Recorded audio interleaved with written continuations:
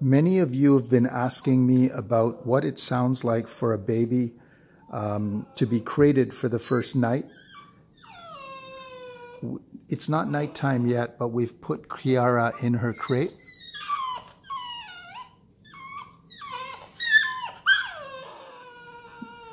You can hear that she's whining and crying,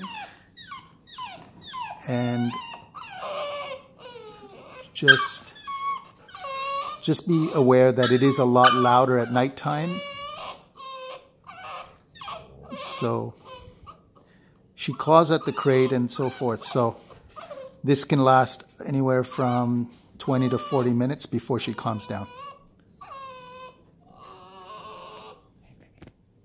Hi, baby. It's okay.